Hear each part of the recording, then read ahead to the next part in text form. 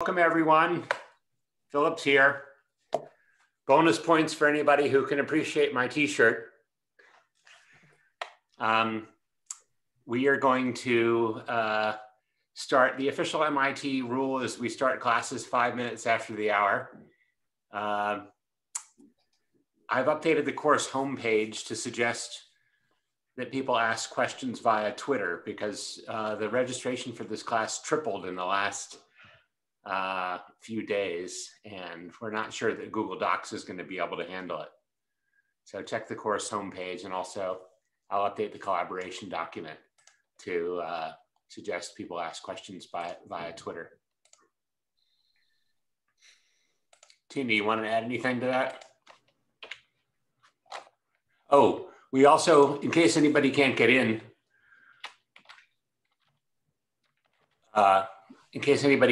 we've added a backup session at 5 p.m. every day that I'll host from my personal Zoom room.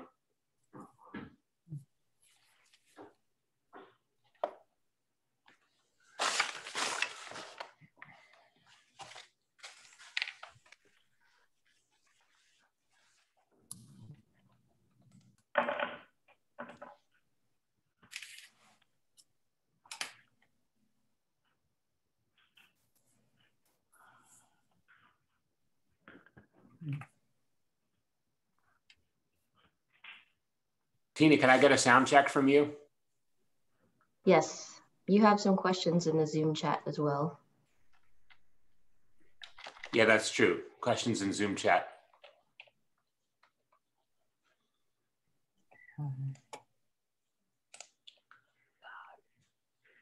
800 people? Good Lord.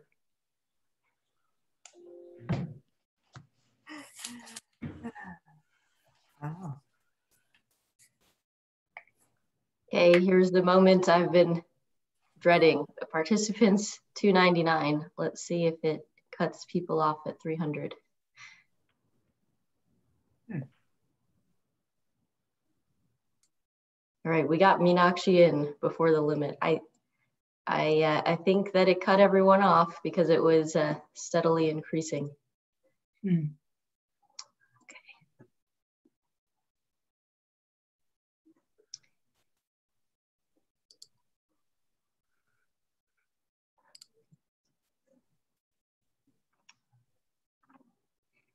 All right, I appreciate some folks are volunteering to go to the backup session. Phil, do you mind sending the backup session information in the Zoom chat? So in case anyone can attend that backup session, it'll allow other folks to join right now.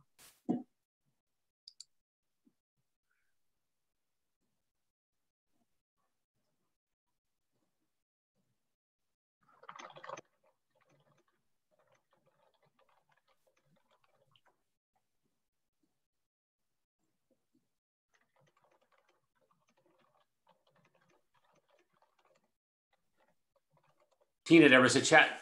Are you? Have you started? You've started the recording. Good. Yeah, actually, that's by default. Somebody asked about recording, and yes, the recordings will be made and posted.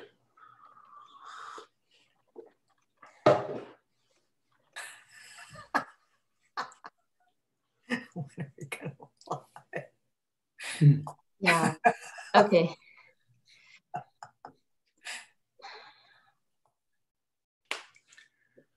Okay, so unfortunately, as we feared, MIT has put a 300-person cap. So if you'll just give me a moment, I'll make an announcement to the folks that aren't able to join.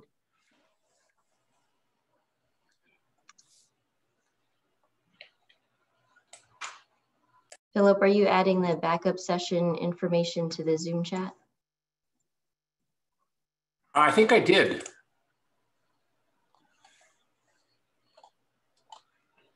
I thought I did. Oh, it's a direct message. Hold on. To everyone. There it goes. Okay, so folks in this room, if you'll just bear with me a moment, I'm just going to send an announcement to all the folks that are trying to join who can't join to let them know. Should I start the slides, Tina, while you're doing that? I have the email ready to go. Just give me 1 second. Okay.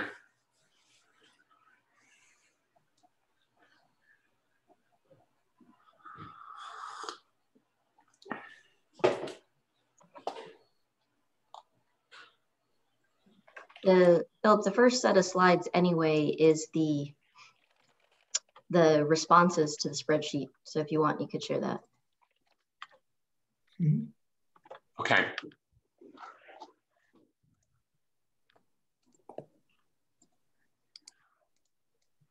Let me put this on my other screen here. Slideshow, beginning.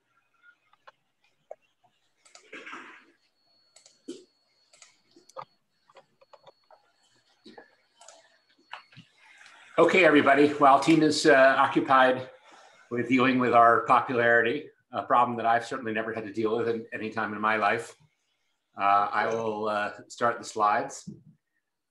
Here is a kind of a pie chart from last week of who had signed up. And as you see, where it's about half MIT folks and half non-MITers, which is great. People mostly don't have a lot of aviation experience. It looks like a minority of people have either done one flight lesson or are partway through their private. And it looks like almost everybody wants to earn a pilot certificate. I don't see the drones in here. Maybe we forgot to ask about drones. Sometimes people sign up because they want to get their drone license. Oh, I guess, okay, 32% are most interested in drones. So maybe that's where we have it.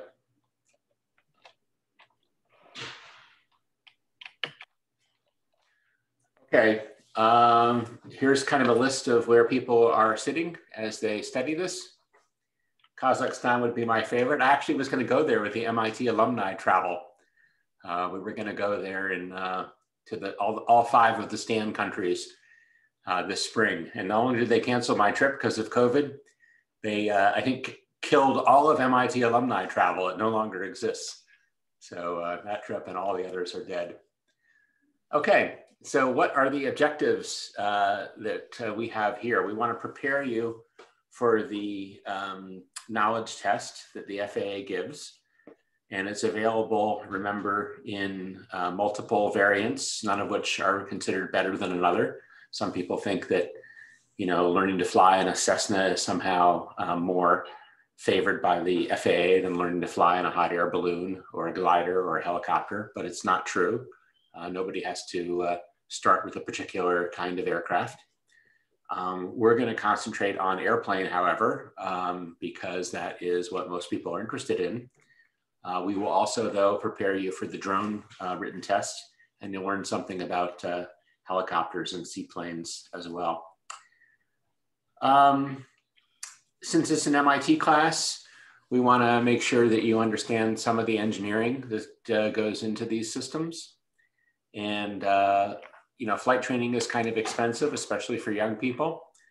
So we want to make sure that you get the maximum benefit of each hour of your flight training. All right, so what is great about aviation? Humans have been dreaming about flying for a long time.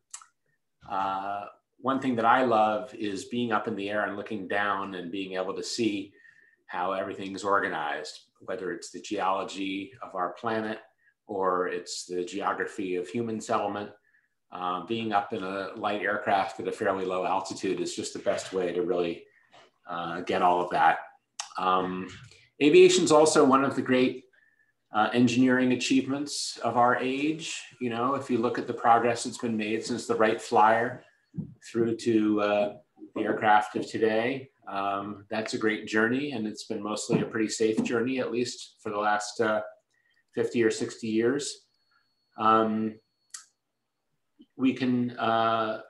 great thing about aviation is oftentimes, especially in the last year, we're sitting here on our butts in front of a computer. So we're really only using, you know, one corner of a human capability, right? It's just sort of our mental capabilities. We don't need any physical capability, thank God. I hope that things don't get too emotional on your average person's Zoom. But up in the air, you know, you might be a little bit scared because it's not natural to be up in the air.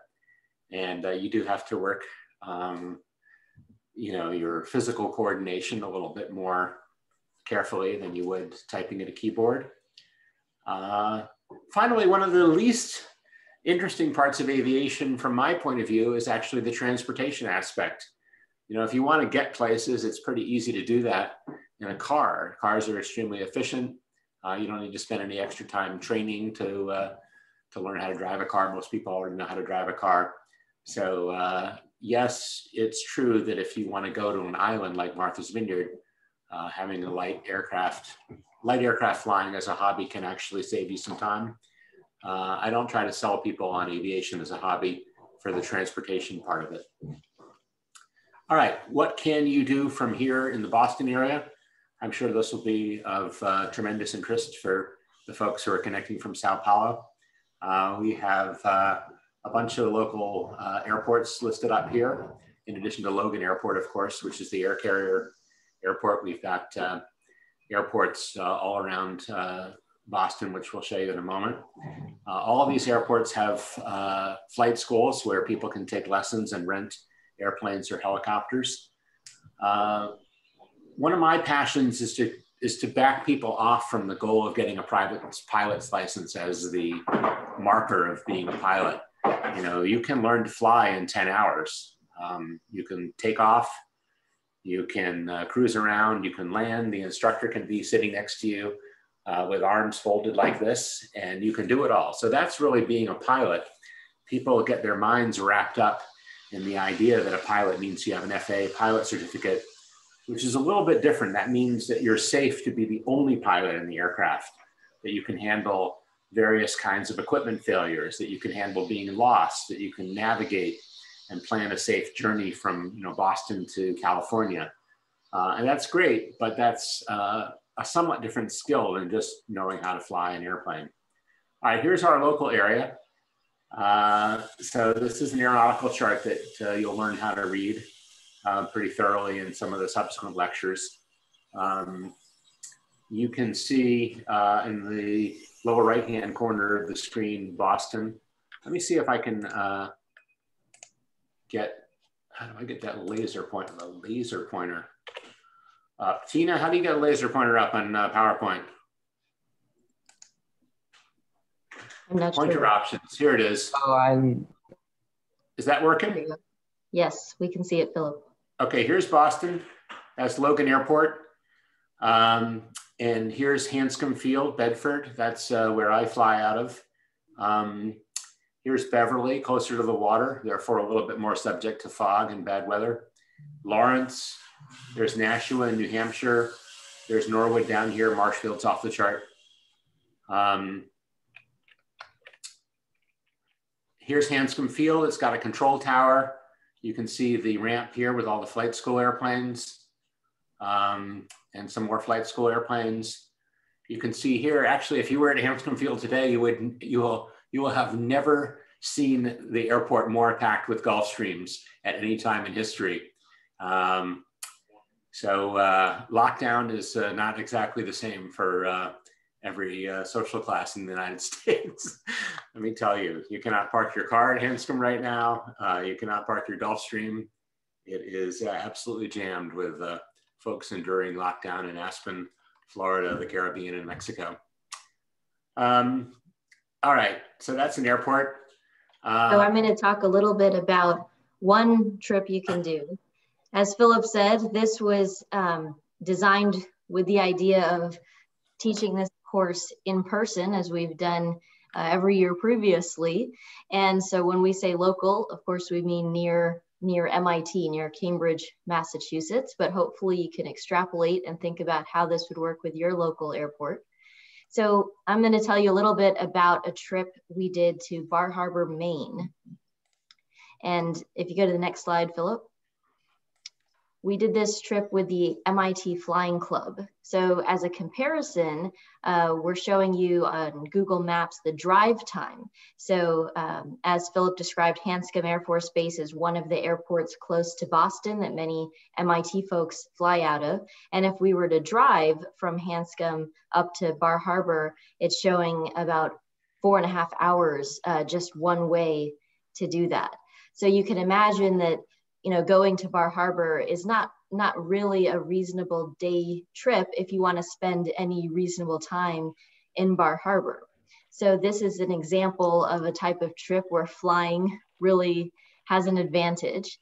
And as part of the MIT Flying Club, several airplanes took passengers. We took off from Hanscom Air Force Base. We flew along the coast up to Bar Harbor, Maine, and we had plenty of time to actually go hiking. So next slide, please, Philip. We went hiking around Acadia in Maine. And so this was the group of folks. These are all the folks that went on various small airplanes, and we flew up to Bar Harbor, Maine. We had a great time hiking around. We had lunch, and then we all flew back all in one single day.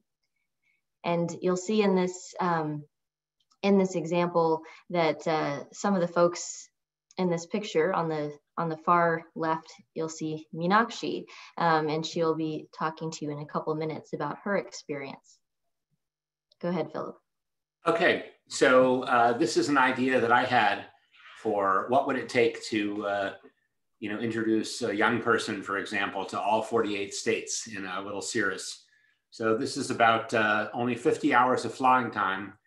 It's possible to land in all the lower 48 states, do a little bit of sightseeing, and eventually get back to Hanscom Field. So there's a web link there if you've downloaded the PowerPoints, which you should be able to from the course homepage. You can follow that link or just Google search for Philip Greenspun 48 State Tour and you'll find it very quickly. So anyway, that's in about 3 weeks, the whole country can be seen by a little airplane, which is something I enjoy doing. We actually did a November trip. A friend of mine wanted to be dropped off in Bend, Oregon. So we took a turboprop, which is a little better than a Cirrus. We managed to hop to Chicago, Rapid City, South Dakota, thus horrifying everybody here in Massachusetts, where we consider ourselves to be totally COVID-free. Dropped him off in Bend, took the family, which I had thrown into the backseat, down to San Francisco, so the boys got to see the redwoods. We went to Las Vegas so they could appreciate fine European architecture. Then we made a big leap over to Bowling Green, Kentucky. They got to see Mammoth Cave National Park. We got stopped and saw my parents, outdoors on they live in a retirement apartment building, but they're allowed to see visitors out on the patio, and back to Boston in about 11 days. So that was a great trip. I wish we'd stayed out a little bit longer. All right, so why are you gonna love it? People who have enough time and money to do anything they want to will end up choosing flying. You meet a lot of interesting people. So here's one of the Walton grandsons. So one of the grandsons, I think this is Stuart Walton. He's the grandson of the founder of Walmart. He loves to fly. He could do anything else that he wants to, obviously. The guy never has to work, never has had to work, and has billions of dollars. So he's got a bunch of old warbirds. He's got a P-51 Mustang, maybe a couple of those. But even at the lower end of the scale, it's a passion that pulls together people of all ages, all economic situations. There's plenty of low-income people who scrape together enough money to become an instructor, and after that, they don't have to pay for their flying. And obviously, people from all around the world. It's one thing that unifies folks is the love for flying. Is it safe? A lot of people,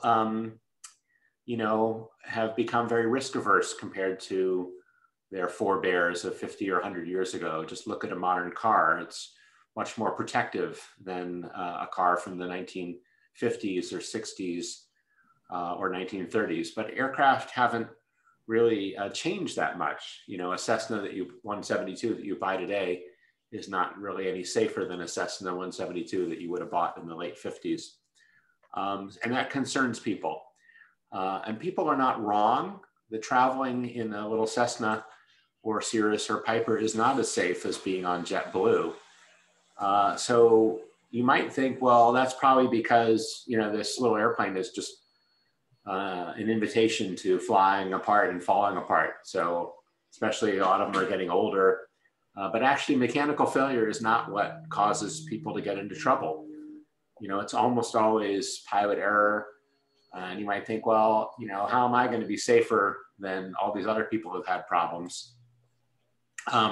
The answer is to just be like the airlines. If you really want to be safe, you can do it in these little airplanes with a lot of recurrent training, getting that instrument rating if you're going to leave the local area.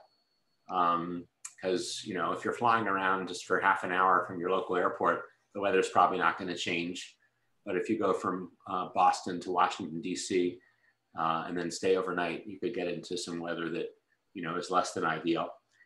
The real key, though, is a 2-pilot crew. You can just say the airlines always fly with a 2-pilot crew, and the pilots back each other up with checklists. So I'm going to do it that way. I'm going to take my friend who's a pilot with me. I'm going to take an instructor with me. I'm just going to operate. There's nothing that stops you from operating a Cirrus the way that JetBlue operates their Airbuses. And what if all else fails? Well, some of the latest airplanes, which we'll get into in the systems lecture, if things are going badly, you can reach up and pull the ballistic parachute, and the whole airplane will float down under the parachute canopy. All right, who are the instructors? I'll introduce myself. For the MITers here, this may be hard to believe, but MIT was in operation in 1982 when I got my bachelor's degree. I've been, oh, and actually to get from East Campus to class, it was a big challenge because the Wisconsin Glacier was still covering Massachusetts to a depth of about 100 feet. But we managed to walk over the glacier or tunnel under. All right, I've been a pilot since 2002. I learned at Bedford at East Coast Aero Club, which is where I'm teaching today, both airplanes and helicopters. I did a little bit of a stint as a regional jet pilot for Delta Airlines, so I can answer questions about crew flying and airline practices. I've got type ratings, which we'll get into later. If you fly a turbojet powered aircraft, you need specific training and a check ride with an FAA examiner that you're qualified to fly that jet and handle emergencies in that jet.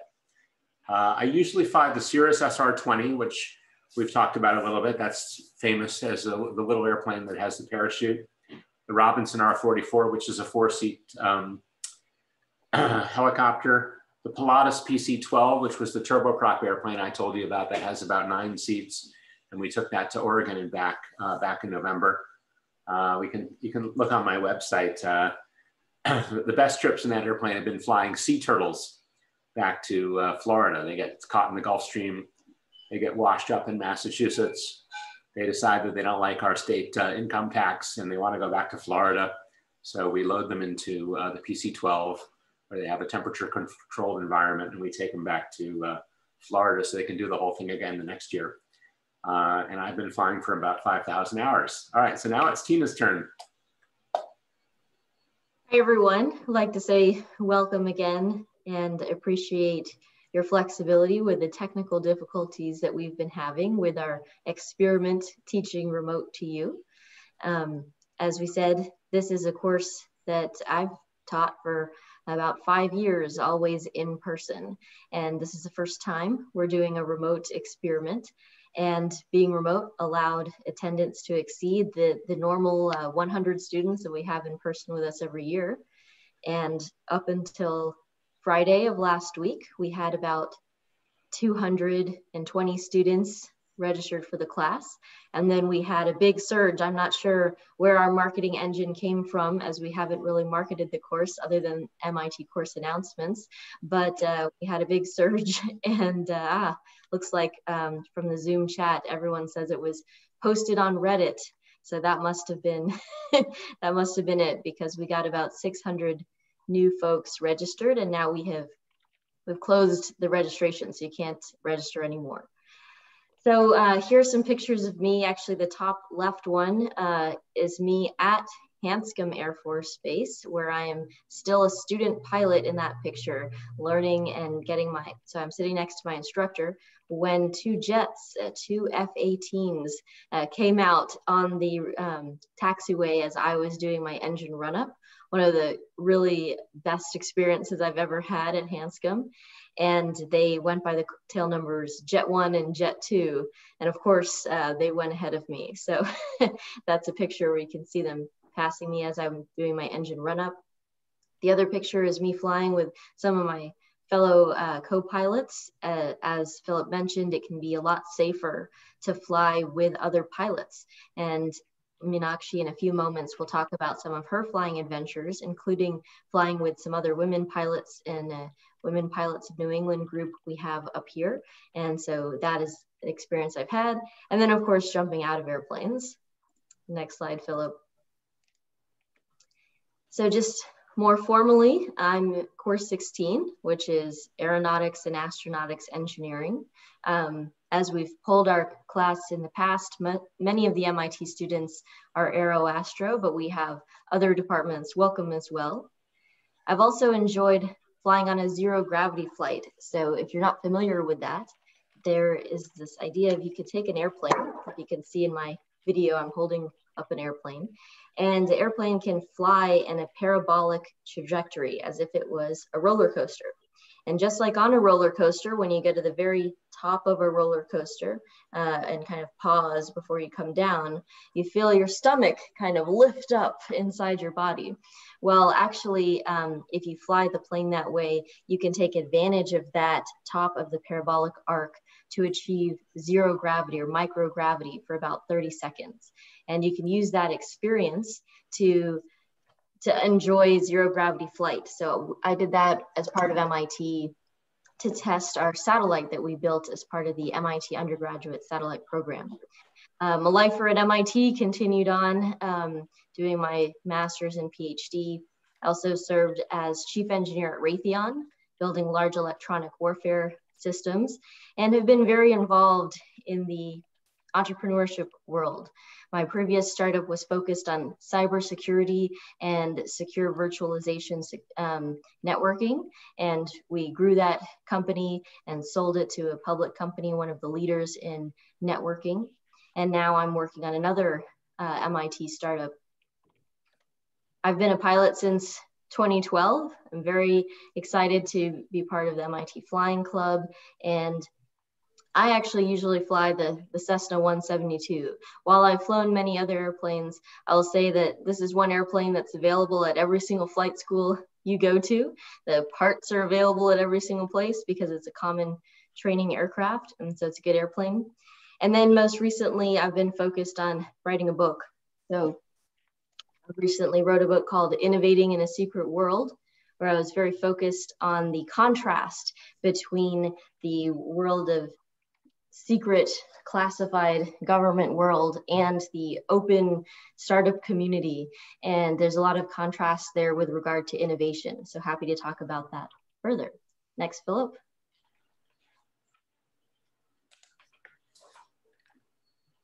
Okay,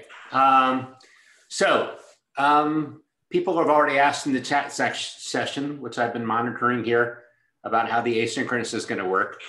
So I hope people have done their reading, and if they haven't, they can do this already. They can do the stuff that we have on the course homepage. So you'll have to read this usually about 3 times before taking the FAA written exam to really absorb it all. So don't worry if you don't get it all. The asynchronous stuff that we've talked about, Tina's wondered. Tina has a theory for how that's going to work, but basically, sure. I can tell you that we actually have a couple slides at the end of the deck, but sometimes it's helpful to hear the information more than once. So let me give it one time here, and then one time at the end of the deck, we have some more slides about it. So as we've said a few times, this class is taught every year in person. It used to be taught as a spring semester class over the course of the full spring semester. And then Philip and I redid the class to be an intensive 3-day class, 9 to 5 during IAP, which is the term MIT uses for the January independent activities period. during that class, we had 100 students each year, and we were very impressed. You know, we start the class about 101 students, and despite blizzards and having to wake up at 9 a.m., we finish the class usually with about 98, which is pretty impressive.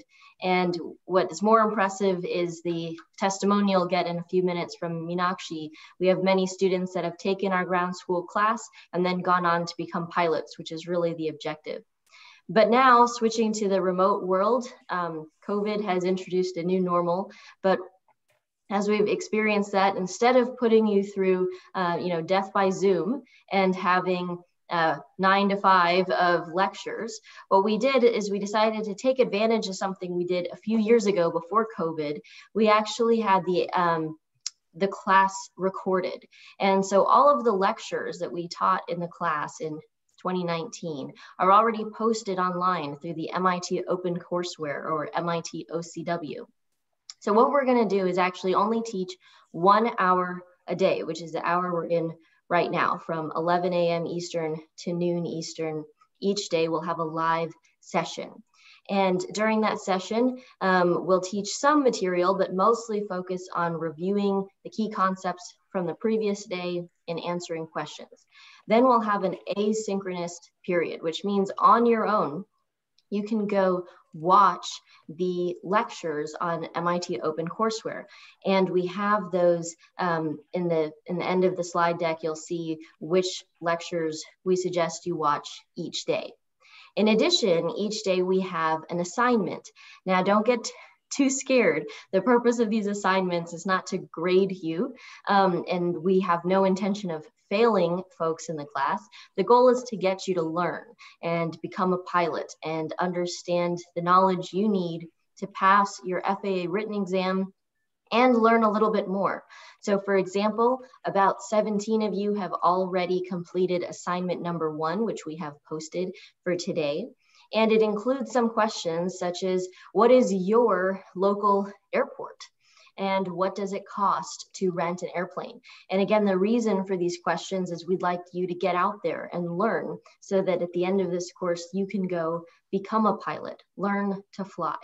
So we'll be posting assignments each day. And then the final assignment at the end of the week will be a practice FAA written exam. And if you successfully pass, now again, you can take this exam as many times as you need to until you pass. Passing score is 70 or above. But once you pass that FAA written exam, you can post your result to a link that will show. And Philip, who is a CFI, will actually give you an endorsement to take the actual FAA written exam. Now, some of these terms like endorsement and written exam will be defined in the course material, but we're just using them to give you an overview. So again, at the end of this course, you will be able to take the actual FAA written exam and get a certification, which will help put you on your path to becoming a pilot. But without further ado, Philip, let's have the next slides where Meenakshi will give them an inspirational story as to why they should put up with all of this. Okay, there's a couple more bureaucratic slides. So you're going to do all this reading, I hope. The FAA books are actually quite clear, and they get better all the time, and they're all free in PDF, which is why we've selected them.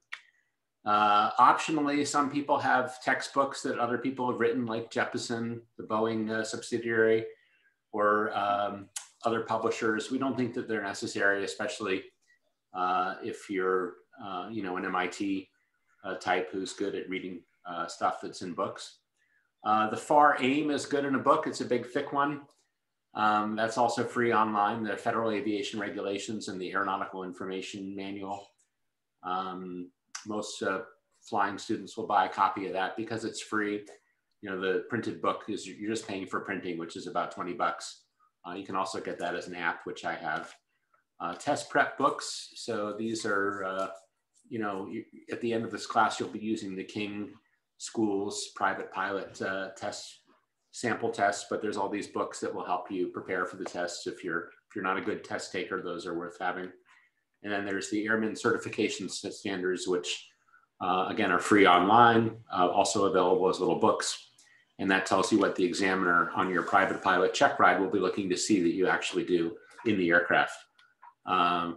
Noise canceling headsets. I happen to think Bose are the best now. I've had 3 out of 4 of my Lightspeed headsets fail recently, which is pretty annoying. So if you can afford it, $1,000 Bose noise canceling headset is a good luxury that will make your flying more pleasant. You can buy those online or oftentimes at the front desk of a local flight school. All right, so to get your private pilots. Just to clarify on the headsets though, they're usually available for free for your first couple lessons at the flight school. So you don't have to buy these things in advance of your first couple lessons. That's true, good point. Yeah, we have them for the helicopters because they have a different connector and they're a little weird. So the flight training helicopters, we just have headsets in them. It's good for exchanging COVID germs with your fellow customers.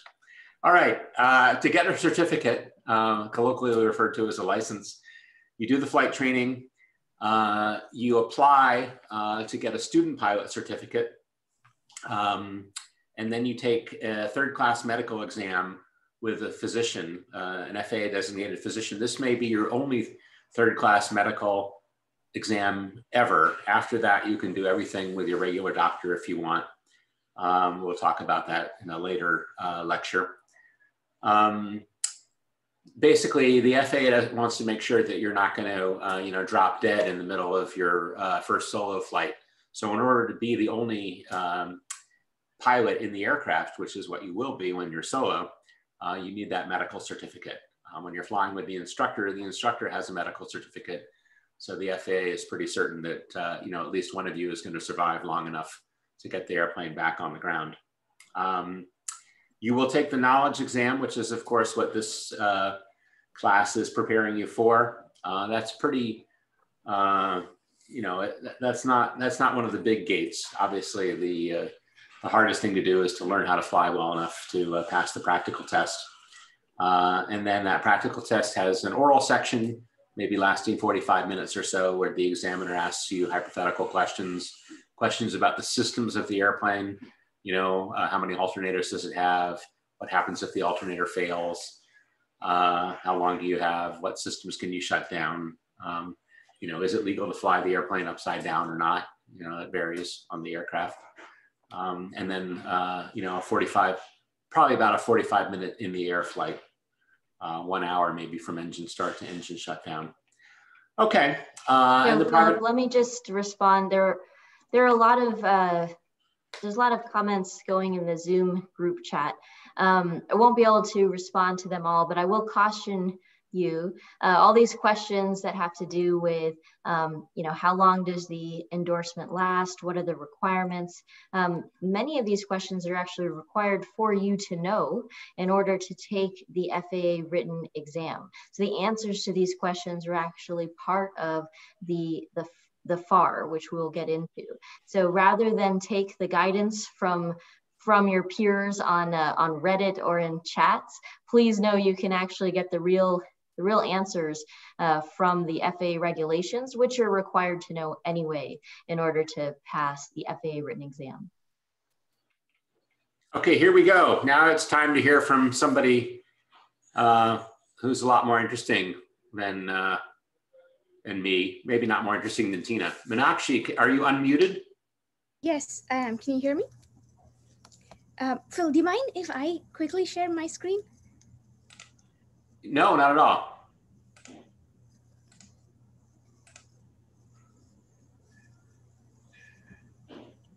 Okay, can you see my screen? Yes, we can. Okay, great.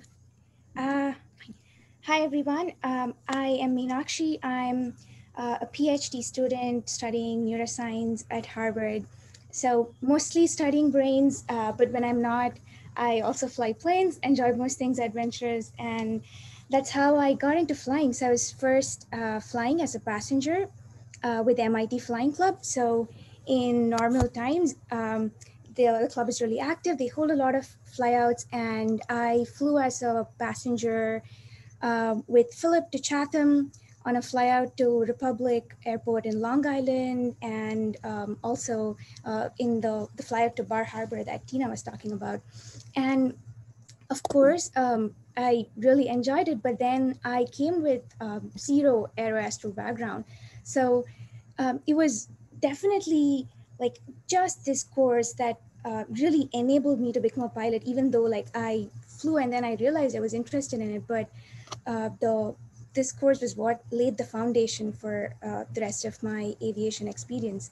So literally, like I remember asking a friend how planes fly, and he brought up this graphic, and that was all I knew. And then end of the course, I was able to give the FAA knowledge test. And even today, a lot of people ask me, like, from neuroscience, how are you even a pilot? And I always point them to this course. So this course like really made all the difference to me. And so yeah, so after the course, I I took my lessons over the summer. So my 2 years of grad school stipend was put to good use. And so here on the left, you can see that's my first solo. I was very excited.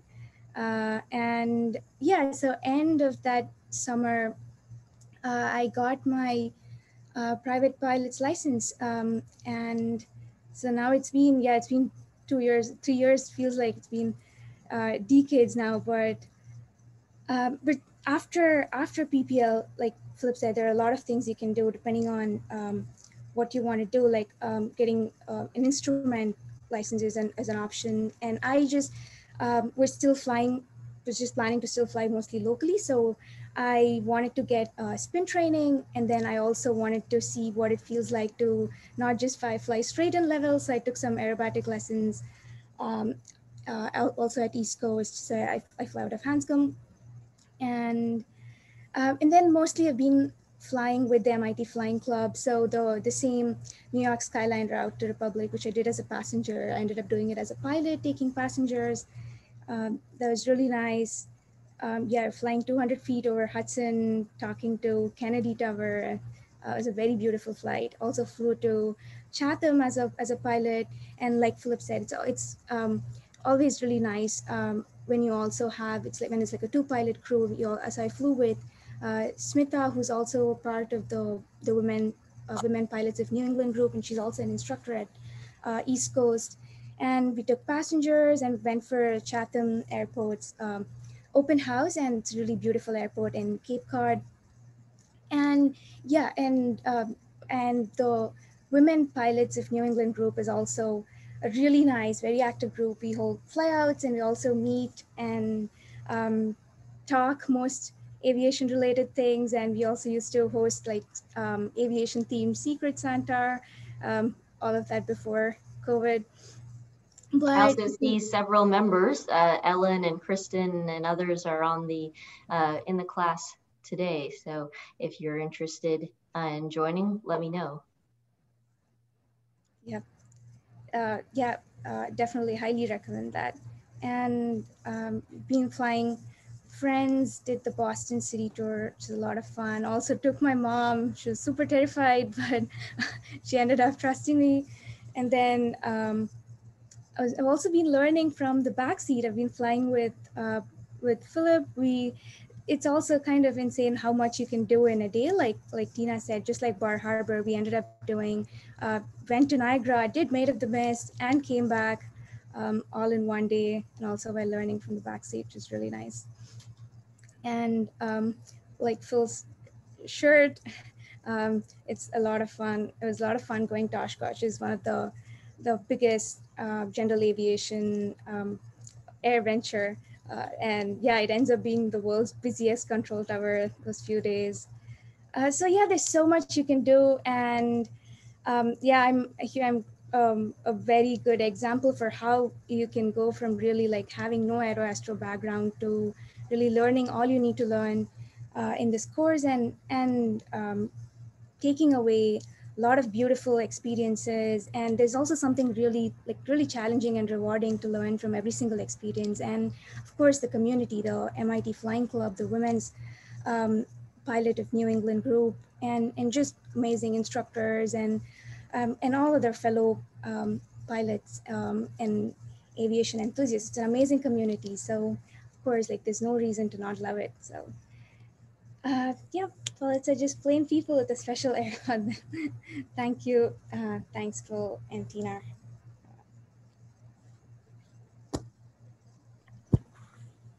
Thanks. Sounds great. Philip, I can share if that works for you. Okay. Oh, and while Tina's doing that, let me remind you that people worldwide regard Harvard University as the finest institution of higher education, learning, and research that's in West Cambridge. Philip needs to make up for the slights he gives for other universities. I always say that MIT is regarded by people worldwide as the finest engineering and science school in East Cambridge. Thanks, Meenakshi. I really appreciated that testimonial. So I think if it wasn't already obvious, the message is you too can go on to become a pilot after taking this course, and we hope you do. We're always find it rewarding to hear the stories of you sharing, you know, when you get your solo, when you get your PPL, it's very rewarding for us. So on to some of the technical details. So the FAA written exam, we've mentioned this a few times. So this is one of the things that you have to do in the course of getting your private pilot license is, in addition to showing proficiency in the airplane, you have to have some knowledge. And that's really what we're going to cover the content in this course. And so it's a computer-based multiple choice test. Most people don't need the full 2.5 hours, so I don't think the time constraint is the biggest issue. There are 60 questions, and we'll be going through some sample questions today and throughout the course.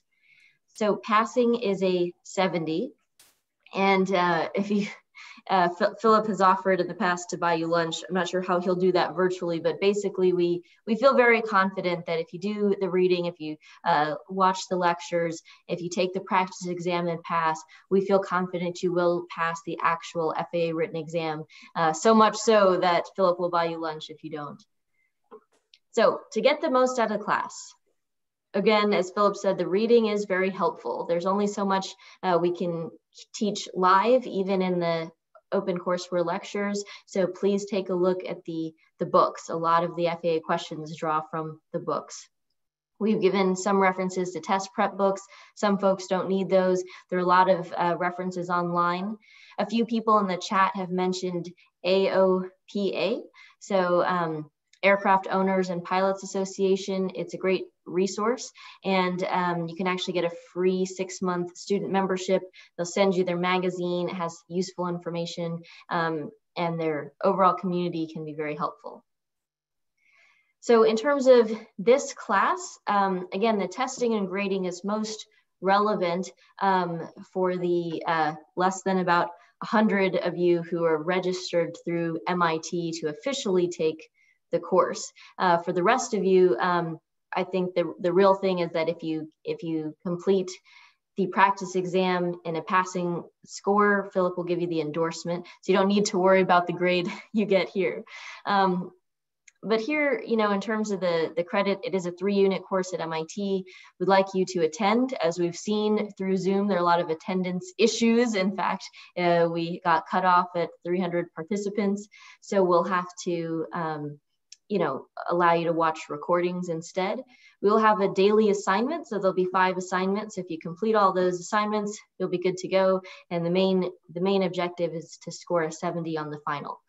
We've gotten the question about 15 times on the chat today, which is, will we extend the deadline for when you submit the daily assignments, because some folks will be attending Philip's backup session.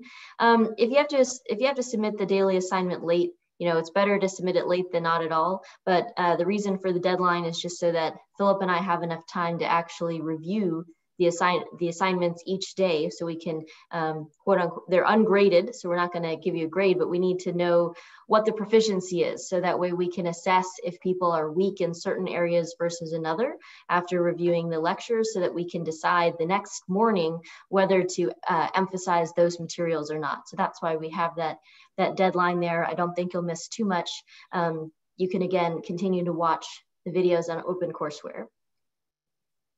And then I would like to make a point that Philip likes to add. So although I'm coming to you as an aeroastro major and an MIT PhD, that is not a requirement for getting your private pilot's license. So aeroastro majors, keep in mind that the FAA has designed this material such that people as young as 16 without any technical or scientific training can get their pilot's license. So please don't be intimidated if things look technical, just spend a little time with it, and we're confident you'll be able to overcome.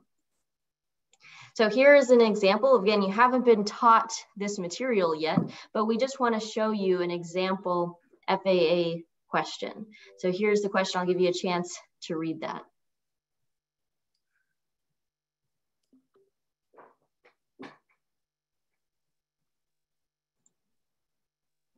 Tina, maybe people can, they can shout out their answers like with hand signals, like A.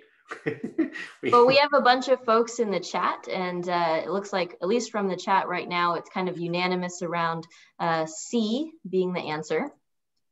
So you guys are correct. So good job, everybody there. So now these are the slides that we were referring to talk about the logistics, because we have less than 10 minutes left of the class. So let me come back to logistics to make sure we address them. So every day for the next, for this full week, Monday through Friday, we'll have this 1 hour live session like we did just now. And it'll be this Zoom link, and we've already reached out to MIT to extend the participation cap so we can allow all those folks that are trying to attend who weren't able to get in. And there's this document. I recommend you save this URL, because this URL links you to the latest information of the Zoom link, but also each of the assignment links, the daily assignment. So the daily assignment for today, that is linked to from that document. And every day we will add the assignment for the next day. Okay, so here is the asynchronous lecture. So basically, as we said, in 2019, we had video recordings done of the live class that we taught at MIT. And those lectures, including the PowerPoints, are posted to MIT Open Courseware. So you can look at them right now. And this is our recommendation for how you do the class this week. So today is day 1. And we want you to, these lectures are very focused on how airplanes fly, which is my favorite subject, aerodynamics, and how airplanes work. And so these 4 lectures, lecture 2, 3, 4, and 12, are the ones that we recommend you watch today. And hopefully that should only take about 2.5 hours. So sometime during the day, please take a look at those lectures and complete assignment number 1. And you can see how it goes. Now I'm going to attempt to do a quick poll here. So I've launched a Zoom poll. And the question is, have you already started watching one or more lecture on MIT Open Courseware? So let me just give a few minutes for you to answer that question.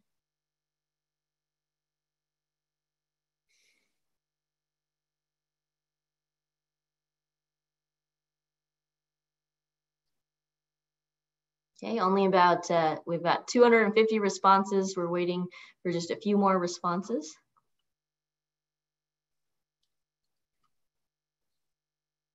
Okay, now I'm going to end the polling. So it looks like most of you have not started. Can you guys, okay, here we go, share results. So most of you have not yet started watching the course, but over 100 of you have. So that's great information to understand. So for those who haven't yet, it's very simple. You should just be able to go to this link and watch those lectures. Yeah, they're also linked from the course homepage. There's the same exact lectures are on YouTube as well, if that's more convenient for you somehow, or you want to use Chromecast. So today, please take a look at these 4 lectures, and then you can see that tomorrow is really focused on the flight environment, charts, airspace, navigation. Wednesday will be focused on weather, and the assignment for that day is actually focused on you determining the weather at Hanscom that day. So I think that will be a good one. Day 4 is about humans. As Philip pointed out, you are sometimes the weakest link in the airplane. And so we talk a lot about human factors, weight and balance. We'll have you do a specific weight and balance exercise. And then the final day, we'll kind of tie it all together. And the assignment on the final day, again, is that practice FAA written exam, which you can take as many times as you need, but hopefully you'll be able to pass the first time around. And then there's some special lectures that you can watch at your own time. They're not actually part of the FAA course material. So we have some assignments, and let's just kind of end here with sort of welcoming you again to our community of aviators. One of the most important things, as Philip said, is flying with other folks, brainstorming with other folks. So we hope to generate and foster a community of aviators. We'd like to thank you for participating in this virtual experiment. The experiment itself has changed dramatically in the last few days, going from about 200 to 800 participants. So we went from being in a position where we felt confident that Philip and I could answer each of your questions to now being quite wary of that. I have about, about 400 emails in my inbox. So if you don't get a response, please understand that it's just a high volume for us to be able to answer each of your questions. But hopefully today we answered several of those. Philip, anything else to add? Yeah, I think we could, you want to go to the next page? So I think we can, these are some of my pictures from, God, where was that? Maybe the Reno Air Races, the Blue Angel showed up. I think we can take some questions, actually. How about this? People can put them into the chat window, and then Tina and I can answer them in real time for a little bit, just so that we actually have some advantage of this. People I see right now are also discussing which chat server to use. Can non-MIT students transfer the credit? I have no idea. We need a $400,000 a year academic administrator. Well, no, unfortunately, the way that you can get MIT credit is either to register through the MIT registrar or to cross-register, which is available to certain students at MIT, Wellesley, and a couple other universities. So the question is, will we get an email for the class daily? Yes, I planned to send the assignment link out daily because I didn't want to post all the assignments initially, especially the weather one is really dependent on the weather that day. So we wanted to wait. Yeah, there's a question about color deficiency test for class 3 medical. I think there is some kind of color blindness test, but I think you can waive out of it somehow. We actually have a specific slide on that question that is in the Q&A. So you will see that slide posted in the PowerPoints that we have already on OCW. Yeah, so Martin asks, so the flight tests in the US and Europe, very different. The actual in the aircraft tests are not very different. For helicopters, there's a little bit different. Even private pilots, before they solo and during the test, they want them to turn off the engine and do an auto rotation all the way to the ground, sliding it on to the skids, whereas the US doesn't do that. But for airplanes, it's pretty much the same. The main difference between US and Europe is that the Europeans love book learning and paperwork, and they just put people through a lot more knowledge tests. The knowledge tests, you could have 5 or 10 different ones. European medicals, I don't think they're very different. Will we review emergency procedures such as engine failure? I don't think so. That's more of an in-airplane thing that you'll do as your actual flight training. How do you pull into an airport to use the bathroom and hit the snack machine? That's perfect. You don't need to file a flight plan. You don't even need to have a radio in your airplane for most airports. You just show up, enter the pattern in a conventional manner. You land. If the airports are expecting, business aircraft like jets, they'll have a wonderful FBO. It's called a fixed base operator. That'll have free snacks and drinks and coffee and all kinds of great stuff. So yes, it's very practical to fly from Boston to California with no flight plan. And you know, if you have a radio in your airplane, you'll make calls on the radio. And if there's a control tower, you'll get sequenced by the control tower. There's a related question, which is the cost, such as going to Bar Harbor. I think that's a pretty relevant question. Let me answer the cost in a couple different ways. So to get your private pilot license, you know, this ground school course is completely free to you. So hopefully you won't have to pay anything to get prepared to take that course. All of the books are available free, and we've linked the PDFs. In terms of the in-person lessons, you need a minimum of 40 flight hours. Most people take somewhere around 50 flight hours with an instructor. And so the question is the cost of the instructor time and the cost of the aircraft. In fact, figuring out that cost for your local flight school is part of the assignment 1 for today. So I would like to encourage you to do that.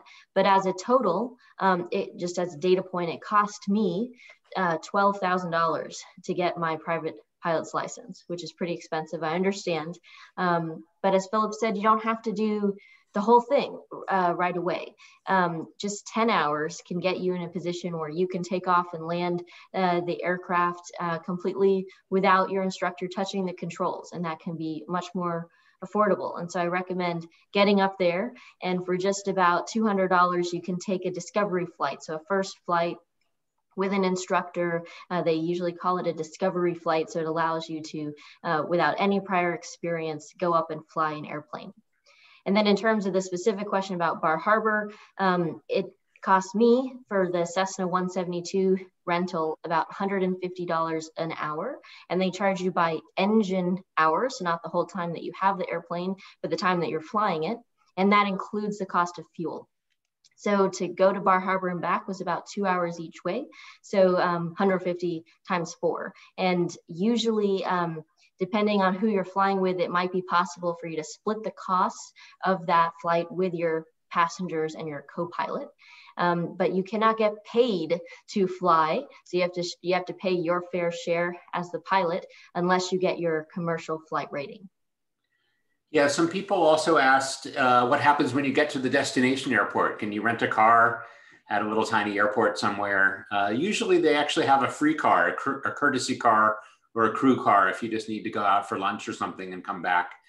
And then also if you, you know, even the small airports, of which there are thousands in the United States, usually they'll have Hertz cars there, or Enterprise will drop a car off. So it is usually possible to find some ground transportation. Uber obviously changed the practical utility of aviation. You know, I'll go to the Gaithersburg Airport in Montgomery County, Maryland, and then, you know, as I'm parking the airplane, I'll just call an Uber and jump right in.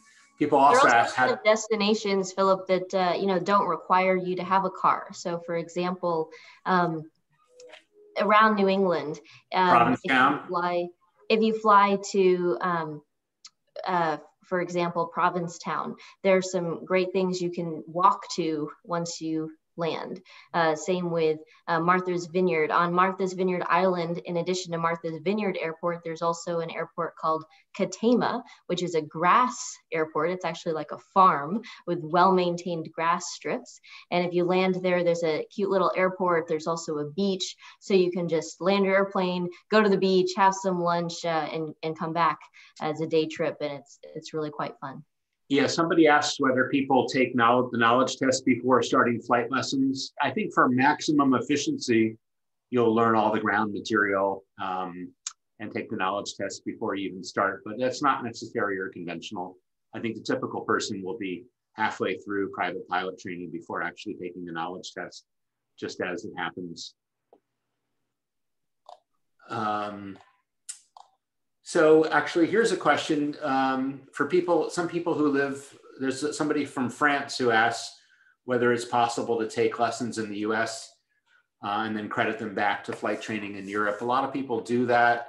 There's a ICAO, International Civil Aviation Organization, I think. So basically a lot of experience can be transferred from one country to another. I'm not 100% clear on all the details, but basically if you take lessons in Panama in a helicopter with a Panamanian instructor, you can credit that to your US training because they're both ICAO countries. Is East Coast Aero Club part of Hanscom? Hanscom Field is a civilian airport owned by Massport. Hanscom Air Force Base is a little different. They don't have any actually based Air Force aircraft. They just do paperwork there and desk work. So East Coast Aero Club is an independent private company. There's also Mike Goulian, the great aerobatic champion. He has a flight school at Hanscom. So the flight schools in Hanscom generally are distinct from the Air Force, though the Air Force has its own flying club called the, confusingly, the Hanscom Aero Club. So there's East Coast Aero Club and the Hanscom Aero Club. There is a question that does your discovery flight count towards your flight hours? Yes, it does. In fact, the end of your discovery flight, they will they can actually add that flight to your logbook if you already have one, or they can write it on a separate card and then you can transfer it into your logbook once you get one. So even your discovery flight flight hours do count towards your FAA license. Yeah, somebody from India asks whether if you get a private pilot license in the US, is that good globally? Yes, it is, in the sense that if you get your private pilot in the US, you can take an airplane, a Cirrus actually can make it from Hanscom Field all the way to India without any modifications. You might have to plan it a little bit carefully to make sure you don't have to land in the Atlantic Ocean, but you actually have enough range to make it to Greenland and Iceland and Europe. And that's perfectly legal to fly anywhere in the world in a US registered airplane. If you want to use your US license to go fly around in England, it's possible to do that, depends on the country. But generally speaking, if you want to fly in France in a French registered airplane or in India in an Indian registered airplane, then you have to convert your license, which typically will take a few hours of maybe some book work and another practical test. But for New England, one of the easiest destinations is Canada. And to go to Canada, you only need to pay $60 to get a radio license, and that allows you to fly in Canada. And a related question, do towers speak English globally? Yes, English is the language of aviation. Well, yes, if you go to... It's officially the language of aviation now. Of course, you might have local airports that strong accents and whatnot, but officially it is the global language of aviation. If you go to Argentina, like south of Buenos Aires, you really have to speak Spanish. If you're in Israel, they have one international airport, Ben Gurion, in Tel Aviv. I guess it's technically not really in Tel Aviv, but anyway, they have one international airport where you can speak English. But if you want to fly a Cessna from the little airports, you must speak Hebrew. The controllers are military guys. They don't speak English. Russia has similar rules. If you want to fly into an air carrier airport, English is fine. Yeah, there's, if you're on an instrument flight plan, generally speaking, you can get around with English, except probably in like Eastern Russia and Southern. A related comment though, just to clarify, not every airport has a tower. In fact, this might scare you. This scared the pants off of me. You can actually fly an airplane legally in the US without having a radio, without speaking to anyone. You can take off from certain types of airports, such as private landing strips or certain airports that don't require communication with a controller. You can take off and fly in certain areas and land at other airports without filing a flight plan or speaking to anyone. And you can see some old World War II airplanes where they do that, where they don't even have communications. So it's kind of scary, but it is possible, and even does happen in New England. Yeah, are paper logbooks still used? Sure, you can use a paper logbook or an Excel spreadsheet or an app. It doesn't really matter. But paper logbooks are actually preferred, I think, in Asia. They don't really buy into this electronic stuff. Some folks use both. So I use a paper logbook, which has all the endorsements in it. It's a great place to keep all your endorsements, but then an electronic logbook is helpful to kind of tally up. Matthew from rural Montana wants to know if you can make a private landing strip. Absolutely. There's a whole big FAA book on that. Basically they want to make sure that you have a nice clear approach path from the two sides of your runway. So that's really what all the certification is about, is making sure that you're not going to hit an obstacle if you fly a fairly normal angle in or out of your private airport. That's beyond the scope of this class though. But I think we got one approved from a friend of mine up in Maine. He's been suffering through hashtag all in this together. He's got about 50 acres of oceanfront. And we helped him get an FAA approved landing site, I think, for helicopters. There's a question that from Claudia, who's going to take her check ride. She's already done her written and wants to prep for the oral portion of the check ride.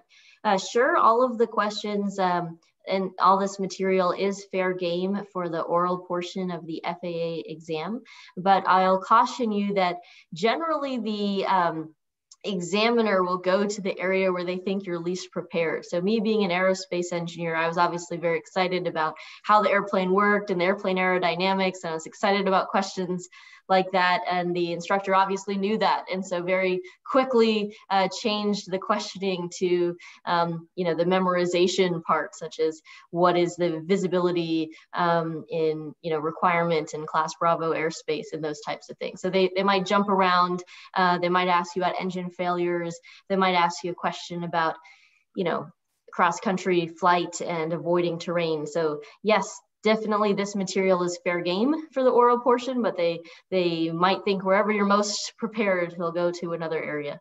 All right, I think I'm going to decide that John is my favorite student here, and for the whole class, because he wants to do his basic primary flight training at Logan Airport.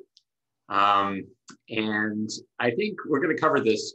Of the Class Bravo airports, some of them are specifically excluded from student pilots, and Logan Airport happens to be one of them. However, if you want to take your flight training at a Class Bravo airport, Salt Lake City, I believe, is the only one that I can think of that actually does not only welcome student pilots, some of the other ones do, but they have a flight school that's actually on the field. So Logan is a big no, but Salt Lake City is a yes. And I admire your ambition. Yes, sometimes you might actually find it a little easier to learn how to fly at a smaller airport because you don't have to contend with large, scary airplanes flying around that are very fast. One time, a friend of mine was landing at the JFK airport, which at the time did not have landing fees. And so he was flying a Cessna 172 landing at New York's JFK airport with, New York air traffic controllers. And he was, getting ready for his flight approach, and all these jets were having to wait because he's so slow.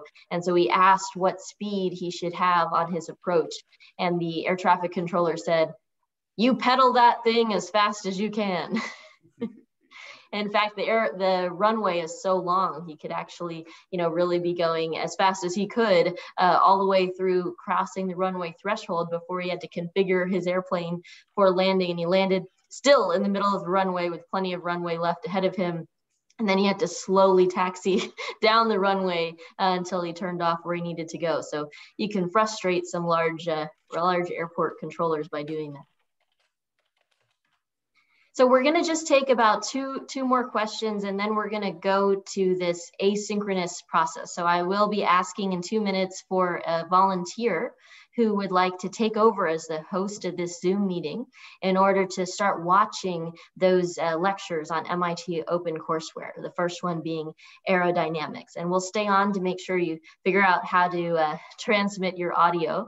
This is just an optional idea if you want to watch the lectures together and have the chat going, so you can do it kind of a community or orientation. It looks like we already have some volunteers for that. Nicholas, we'll hand it over to you in 2 minutes, but any more questions before we wrap up today?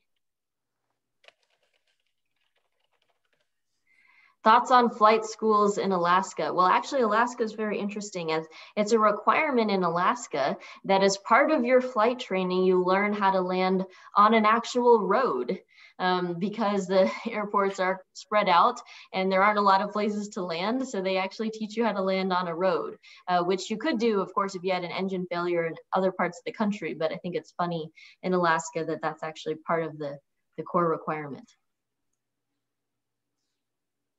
Yeah, generally, I think I don't have a specific. I've done a lot of flying in Alaska, or a fair amount of flying in Alaska. I think you can just go up to Merrill Field, I believe it is, the big GA field in Anchorage, and ask around. I mean, we're going to talk about that at the I think in the last lecture. But the way to pick a flight school is to fly with about 3 different. It's more about the instructor than the school. Fly with 3 different instructors. See which one is best able to talk you through maneuvers rather than demonstrating maneuvers. The best instructor can work with his or her arms folded and talk you through how to do things. Bring the nose up a little bit, please, or add a little bit of power or whatever, instead of having to sort of intervene physically. So I think Alaska is going to be no different. You'll have to fly with different people and see who's able to talk you through getting the aircraft where it needs to be. There's a question on safely practicing engine out landings. So one thing that you'll learn about is if you have an engine failure at various points in time, how you handle that. And just a requirement to learn, an engine failure on the runway, basically you pull back power, apply brakes.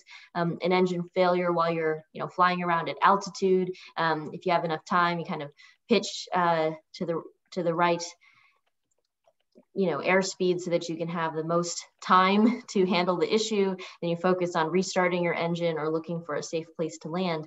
Well, a very difficult part is if you have an engine failure right after takeoff, and there's a question about whether you should land ahead of you, or if you should try to turn back to the airport you just took off from. And so one way to kind of practice that very difficult issue of making, that decision, how much altitude do you need in order to successfully turn back and land? Well, one thing you can do, and you probably want to talk to your air traffic controller to let them know what you're doing, is that when you're doing your normal traffic pattern, if you've cleared it with your air traffic controller that you have the ability to do this, when you are flying your traffic pattern, you usually fly alongside the runway. So you have the runway off, let's say to the left, it could be left or right, but in this case, it's on the left. And when you cross the numbers and you're going away from the runway, it's called being a beam the numbers. So you can actually pull your engine to idle right when you're a beam the numbers and practice that 180-degree turn to see if you can land. I've done that a few times. And of course, your engine is there, so you can feel free to add power, do a go around as needed, but it's a great way to practice that engine out scenario. All right, so at this point, I have turned the host control over to Nicholas. So Nicholas, when you can take control and you can pull up the MIT Open courseware and share your screen, and we can start the first lecture video, which is aerodynamics. Okay, so give me just 1 second. I'm trying to navigate through my emails. Okay, and I found it. Okay, great. All right. So let's see, you should all right, do you see my screen?